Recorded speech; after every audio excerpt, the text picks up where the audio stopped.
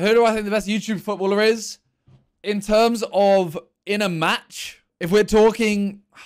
The thing is, I don't know what you class as a YouTube footballer. Like, are the F2 YouTube footballers? You know what I mean? Or are we strictly going... If they are, then...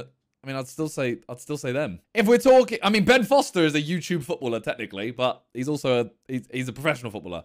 In terms of a match of the people I know, like... that aren't any form of, like, academy or anything like that. Or, you know, not including freestylers or anything like that. I would go with... I haven't seen enough of Theo. I would go with Chris just because I haven't watched enough of Theo in a match. I don't know. Yeah. Theo, from what I've seen, Theo is amazing. But yeah, I haven't. I'm definitely not up there. I'm happy to admit. I am the definition of a YouTube footballer.